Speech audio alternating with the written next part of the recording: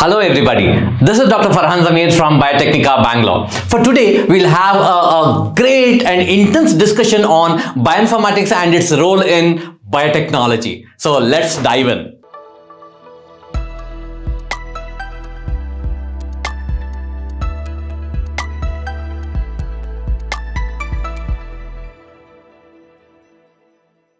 Welcome back. So for today, we will have a great and a beautiful discussion on how exactly bioinformatics and its role in biotechnology has actually created a different paradigmic shift in the way we actually look at it. Now, before we start, we'll try to understand what exactly is biotechnology. Now, if you remember, bio and technology. Bio refers to biology and technology refers to a process in which you can actually maximize the efficacy and you can utilize the implicability of a particular technology onto biology. Now, why do you want to use technology with that of biology? This is to explore newer components and newer components which can lead into better food, newer components which can lead into better pharmaceutics, and newer components which can lead into better cosmetics. So, food, pharma and cosmetics are the three important fields in which biotechnology has actually created a completed boom, okay, which has been actually seen from the last 10-15 years. Now, so this was with regard to biotechnology. Now, what is bioinformatics? Now, the data what we have got from biotechnology is so huge, it is so big that manually curating data becomes impossible. So now, because of the huge data, so what we need to do is we need to use technology to understand biology, and especially this technology is computer science. Now, I'm using the power of computer science to understand biology, and if I am trying to amalgamate biology and its understanding with that of computers, this branch is called as bioinformatics. So now, at one hand, I have biotechnology, and on another hand, I have bioinformatics. Now, let us try to see what happens when we have a marriage, when we amalgamate these two sciences, and this can lead into an entire newer science, and this science can actually help in understanding various kinds of challenges, various kinds of opportunities which can actually be explored and exploited for the benefit of humankind. Now, we start with central dogma. Now, when we start with central dogma, we know that it is genomics. From genomics, you have transcriptomics, and from transcriptomics, you have proteomics. But however, the understanding of genomics was so vast, then people thought, why don't we extend the component of genomics to another level, and this higher level is called as comparative genomics. Now, in comparative genomics, I would compare between, host-pathogen interaction, host-host interaction, pathogen-pathogen interaction, pathogen with biotic interactions, and pathogen with abiotic interactions. So I can look into the various components so that I can have a 360-degree view of a particular genome, and that is very much which is possible with comparative genomics. Now, this genomics could be again looked into its transcriptomic level, wherein I am looking into the gene expression pattern, whether a gene has been upregulated or it has been downregulated, and what is the modulation pattern of a particular gene could be understood with transcriptomics. However, at the end, we know that every gene produces a particular protein, and this protein is the end product. Now, protein folding, protein stability, protein functioning, and protein bioactivity plays a very, very crucial role in any organism, and hence understanding this in terms of biotechnology and in terms of bioinformatics becomes very, very crucial. Now, this was just the classical central dogma, but however, in modern central dogma, we all know that, proceeding forward with that of the protein, you have something which is called as metabolome. That is, you have a metabolite which is coming from this particular protein. Either it could be a primary metabolite, secondary metabolite, and tertiary metabolite, and these metabolites could be used for human welfare. So hence, understanding the metabolomic part of it is very, very crucial.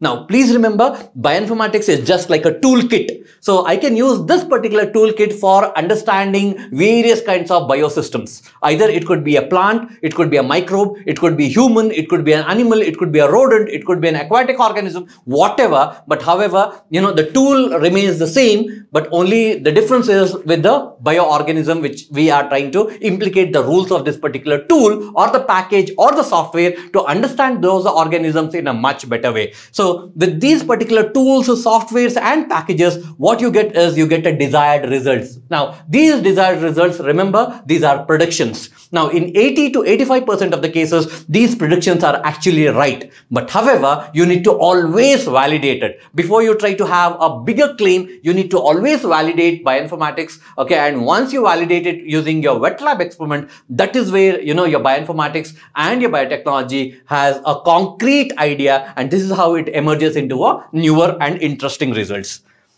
Now, with these new combinations, what are the various branch of science or branch of biology which could be actually explored? Now, a greater component, because most of our students, okay, they talk about, sir, I want to use the applications of biotechnology in agriculture. So here is what a new branch which is called as agriculture biotechnology. You can talk about nutritional biotechnology. You can talk about health and medicine. You can talk about industrial biotechnology. The other one is bioweapon. I do not try to give a lot of illustrations on it, but yes, bioweapon is also one of the major component.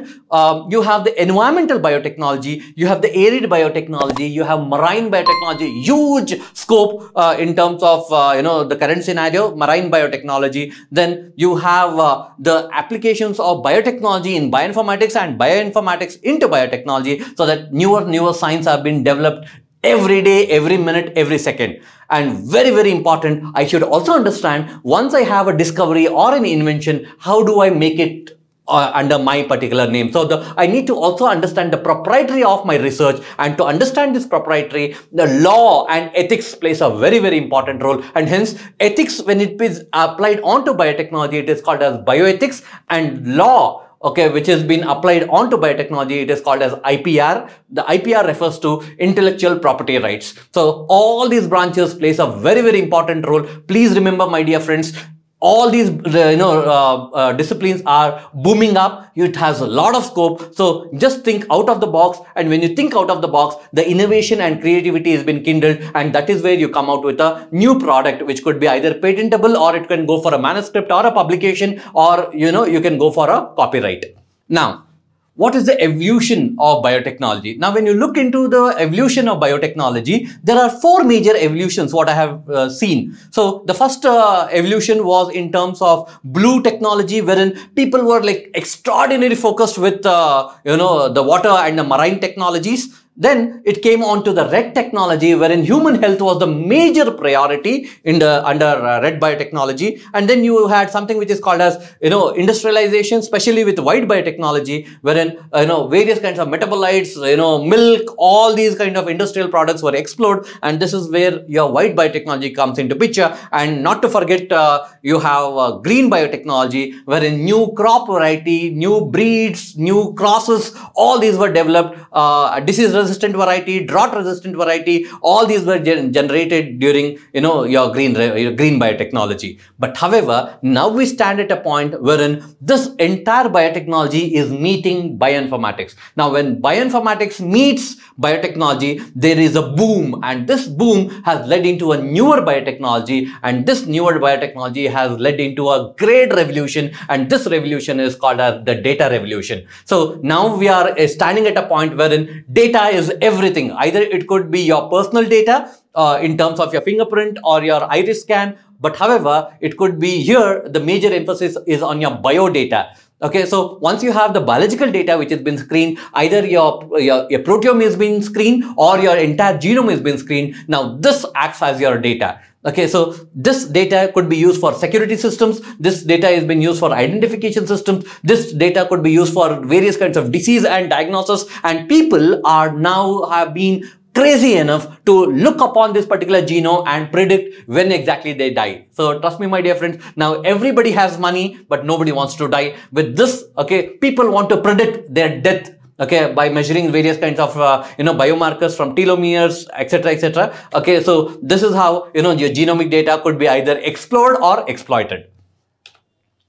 Now with this, people has come up with newer biotechnology, what we have not mentioned previously. The newer component is understanding the, the DNA protein sequencing management, understanding the drug design management, understanding the homology, ab initio methods, domain predictions, annotations, and dynamic simulation studies could be very easily done using bioinformatics, so that you can have a greater impact on biotechnological understanding. Now, moving on forward, you have nutrigenomics, a fantastic branch which will understand the genomics and that of nutrition. So this is called as nutrigenomics. Microbial genome, very importantly in terms of microbiota, okay, or microbiome research, which is like the booming component. And very importantly, we can use the laws of bioinformatics in forensic science. Now, in forensic science, depending on what exactly is your case, okay, you can actually explore the power of bioinformatics in biotechnology. So,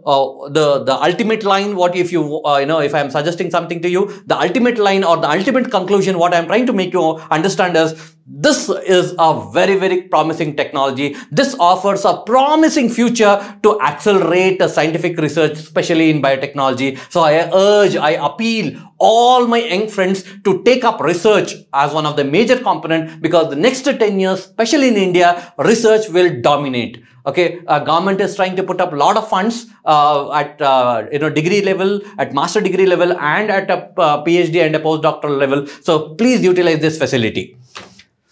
Now, most of my students, when they actually, try to come into the internship, okay, or they are doing certain certification courses at Biotecnica, they ask a very common question, sir, how do I use the laws of bioinformatics, especially in agriculture? So here is an important illustration which talks about the application of bioinformatics in crop improvement. So here, either I can look into the protein component, RNA component, DNA component, metabolomic component, epigenomic component, a phenomic component, or interactome component. Okay, and when I look into this, I can still use the laws of bioinformatics, and this is called as computational analysis. And this computational analysis will help me in creating a huge database, and this huge database is called as crop plant database. When I talk about crop plant database, this will actually enhance the knowledge discovery of the plant breeding, and then very importantly can lead into crop plant with a better yield and a better quality.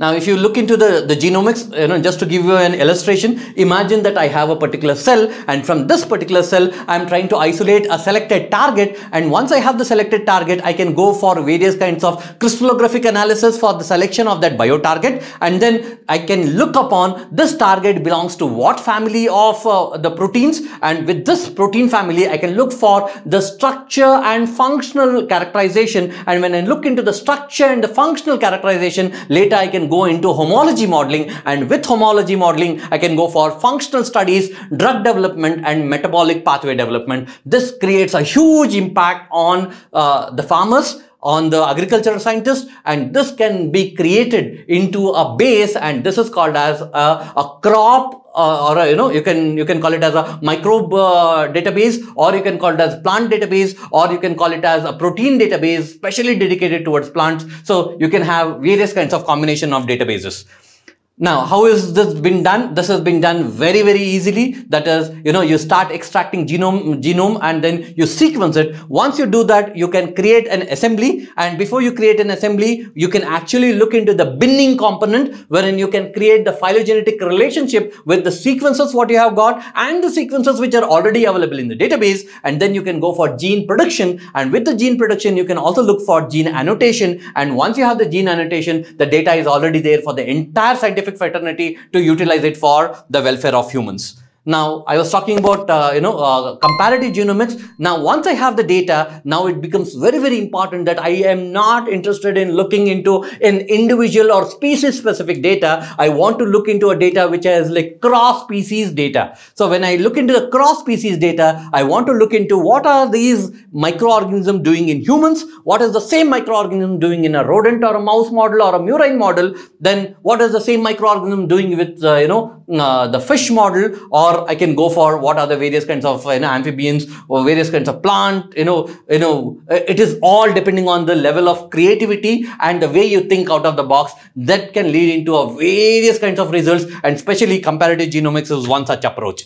Now finally you can also go into the proteomic approach, wherein especially you can look for various kinds of diseases, you can look for various kinds of stress factors, you can look for various problems which have been encountered for the crop improvement, in very much important in terms of yield, because now there is a population explosion, and now we are into a situation wherein the soil fertility is lost, and on the other way the crop per yield is also getting reduced. Now without adding any kinds of pesticides or insecticides, how do I actually improve the crop of a given season, so that this can actually lead into a huge advantage to the farmer also, or to the end consumer. So this is where you can have either tissue culture approach, and from there you can isolate certain important proteins. From the protein you can also understand the peptides. These peptides can undergo various kinds of analytical tools, wherein you can do LCMS, LCMS, and then finally you go for the target identification and search, and then finally you go for protein sequence assembly, and with various kinds of databases, okay, you are able to understand, okay, how do I combat, how do I actually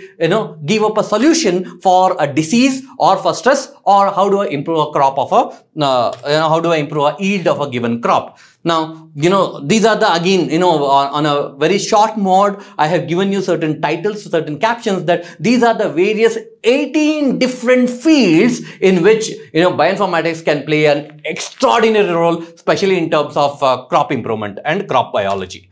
So just to conclude, we have biotechnology, we have understood biology, and now with this as biology and the combination of technology, you have biotechnology now, and now the only emergence is you need to use computers, and when you use computers to understand this biotechnology, here comes a beautiful branch, and this is like a huge ocean. So you need to have a view of what exactly you're looking at. Now it is like identifying or searching for a needle in a haystack. So hence, you as a researcher, you should know what exactly is your focus. Now without deviating from your focus, trust me my dear friends, in bioinformatics and in biology, if you have patience and if you have creativity and if you are dedicated and with your perseverance, whatever you are trying to look upon, okay, you will get it.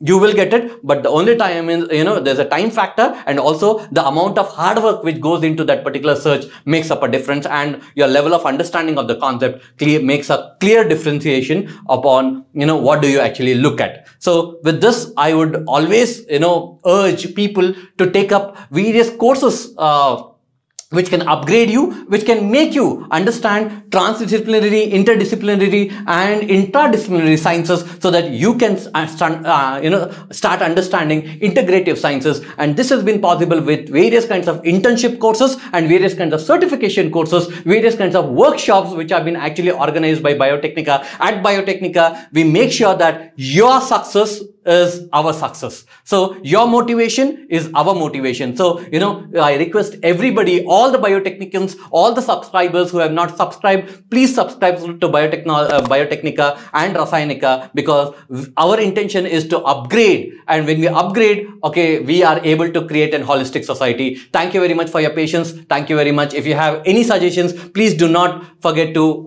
comment in the comment box. So thank you very much. All the very best. Take care.